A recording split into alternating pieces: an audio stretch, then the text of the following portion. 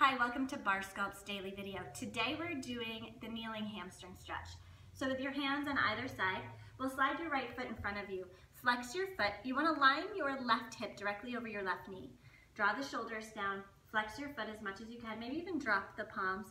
It kind of makes my eyes pop out of my head, but it lengthens the hamstring right near the pelvis. The shoulders drop. The leg drops toward the ground. So you're lifting your knee cap up towards your hip, but also reaching your heel deeply away. And then slide the right foot behind you and the left foot in front.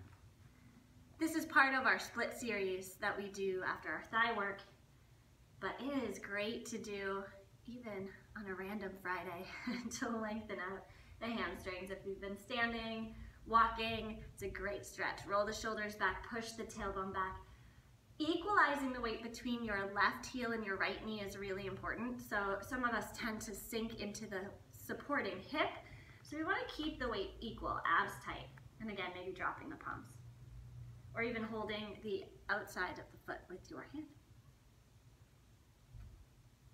And release. Thank you for joining us today. Have an excellent day.